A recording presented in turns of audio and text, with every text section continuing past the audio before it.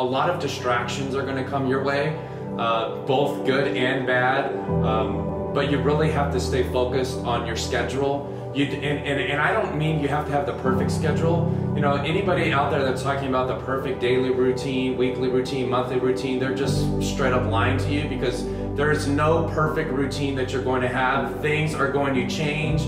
There is no perfect morning every single morning. Sometimes you're feeling it, sometimes you're not. Sometimes you wake up 5 minutes late.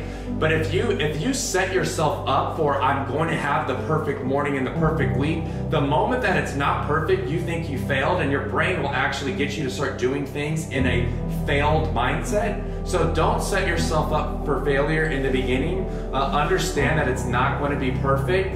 And if you can get your mind right, you can get it to do anything that you want. So, you know, there is no perfect day or perfect morning. You know, staying focused is huge, and you really just want to make sure that, you know, if you have 5 specific things that you need to accomplish, you accomplish those before, you know, you see that penny roll in front of you and you want to, you know, start something new or do something different. You have to really just, you know, stay focused, stay laser focused in a single direction, and you're going to get to wherever you want to be.